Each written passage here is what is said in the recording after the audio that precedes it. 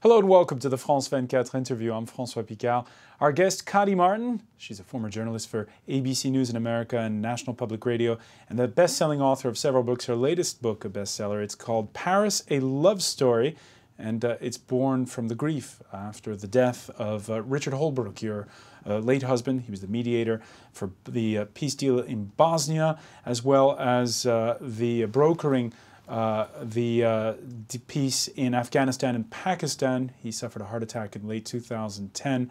And it is, by many respects, the story that many people have felt is a universal story. But not everybody gets a phone call from the Afghan president, sits next to the Pakistani president at the memorial service, or consoles themselves in the arms of Hillary Clinton. It's true. It's true. My grief, which was powerful because Richard's death was entirely unexpected and sudden, could not stay private because he was a public man, and the memorials after his death became enormous events at which both President Obama and President Clinton and Secretary General Kofi Annan and Hillary Clinton all spoke.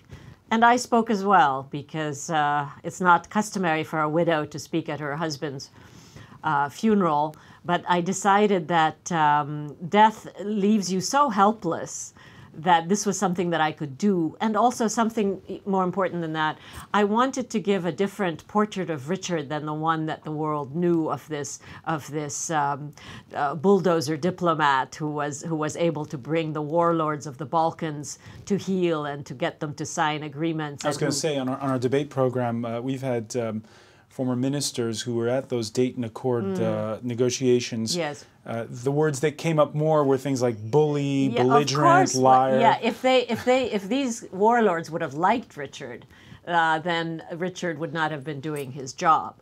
But you know, he didn't only bring peace to Bosnia. He also shook up the United Nations when he was ambassador there. He got the U.S. to pay its way long overdue dues. And more importantly, he got the UN to deal with a health issue for the first time at the Security Council level, namely AIDS, which was a direct result of a trip that Richard and I took in 2000, where we went to 11 African countries, and we came face to face with the terrible, catastrophic ravages of AIDS in Africa as it was beginning to pull itself out of its past, and he forced, in typical Holbrookian fashion, he forced the Security Council, against the wishes even of our dear friend Kofi Annan, to deal with AIDS as an international security issue, which has made a tremendous difference in the course of that terrible disease. So that was the Richard that the world knew, the statesman diplomat. But I always thought that the best of Richard was the human being. And so I spoke about that there were 3 memorials, one at the United Nations, one at the Kennedy Center in Washington, and one in Berlin, because he had been ambassador to Germany. And that human being is at the heart of Paris, a Love Story too, which is the story of our love affair, but with Paris as the backdrop, because every good thing in my life seems to, for whatever reason, have happened in Paris. And that's why I'm here now. It's not a book about grief. It's a book about how grief, loss, sooner or later finds all of us. That's part of the human condition. And how do you get past that shock, that grief, to another place? And I'm finding Paris a good place for that, because Paris, a place of such beauty and with so many joyful memories for me. And there's a bit of destiny as well mixed in. You come to the typical story, the American doing their year abroad. You Yes. come to France. You're in the heart of the Latin Quarter. Only it's not just any year. It's the year there were major student riots in France. Yes, and 1968. You have front row seats to May 68 Yes. in France. And unbeknownst to you, Richard Holbrooke is on the other side of town, the other side of the Seine River, Yes. Negotiating the end to the Vietnam War. Yes, we did not meet. I was then an adolescent in a mini jupe, linking arms with the student revolutionaries, while Richard was sitting with the Vietnamese, the North You're a Vietnamese. bit ambiguous in your book about the revolutionaries. On the one hand, Yes. you express your distaste for the French riot police, which still lingers. Scary they were, yeah. And on the other hand, you're like, are these students going to keep me from passing my exams? And something else, Francois. Yes, I was a very determined little girl, but I also had memories of another very bloody revolution when I was a little kid growing up in Budapest, when we had an equally hopeful at the beginning revolution, which ended in violence and blood, and it resulted in my family having to flee Budapest, and that's when we began our long journey to the United States. So I did not share my fellow students' excitement in singing the Internationale, and the thing that shocked me most was when I saw a poster of Stalin in the Latin Quarter. And Stalin had jailed my parents. And I thought, do they even know the cruelty of this man? I can't support a revolution that hails Stalin as an iconic figure. And as you say, mostly I wanted to get on with my exams, and I wanted to get on with my life. I was like a lot of refugee kids. I was poor, and B, ambitious. So you have front row seats for these student riots that characterized France in the late 60s.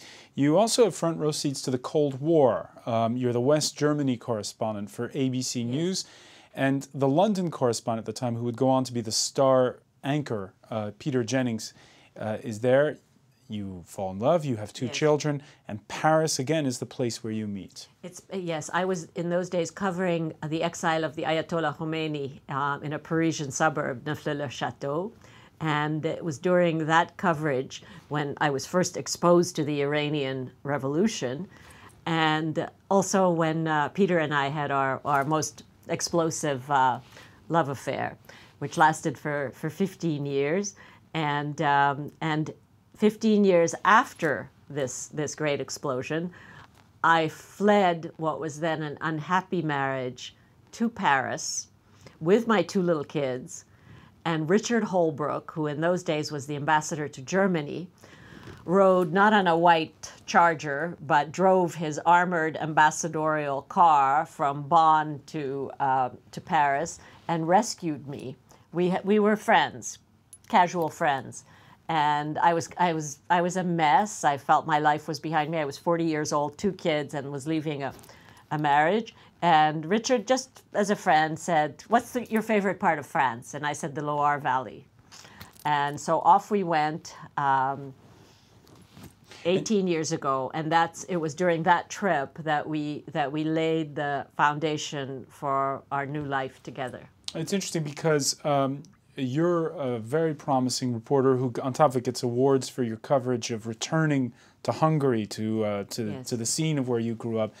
But all that has to be put a little bit aside when you have children, and Peter is the star anchor, Peter Jennings is the star anchor in New York for ABC News. Do you feel as though the fact that your career had to sort of hit the pause button, that may have also been one of the strains?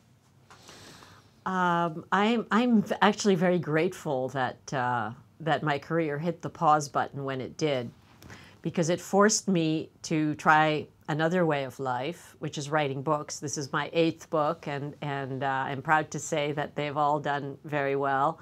I was also able to spend much more time with my children without giving up who I am, because I was always working on something. And you describe it well. When you're then the wife of Richard Holbrooke, you realize that being the wife of the UN ambassador and of a peace negotiator, at one point you're seated between Slobodan Milosevic and the head of the Bosnians, and you're entrusted with really important diplomatic tasks. Yes, Richard said, "Kati, your job is to make them talk to each other." And of course, this was Milosevic and Izbegovic, who 10 days before were trying to kill each other, literally. And for much of that evening, it was the first night at the Dayton Peace Conference, they wouldn't even look in each other's direction. So kind of in despair, I said, how did this war start? You know, very naively. And that got them engaged. And by the end of that conversation, they were calling each other Slobodan and Alia. So I felt like I had succeeded. But Richard used me whenever Richard would use any tool available to achieve his chosen end. And for example, when we were at the United Nations, he always had me give the welcoming toast, because we entertained everybody from Nelson Mandela to President Chirac in our residence at the Waldorf Towers. And he, contrary to UN custom, I always gave the welcoming toast, because Richard felt that I always spoke from the heart, and yet with, if I may say, a little bit of intelligence. And I used to work very hard on those toasts to make them witty and to try to, you know, so yes, I played amateur diplomat. All right, and it did much more than break the ice, it seems. And the fact that you and him picked out that Parisian apartment is our good fortune, because you're with us today. Thank you. In the studio. I want to thank you very much, Kadi Martin, for being with us. Again, the name of the book is Paris, A Love Story. Thank you for being with us here in the France 24 interview. Stay with us, more to come.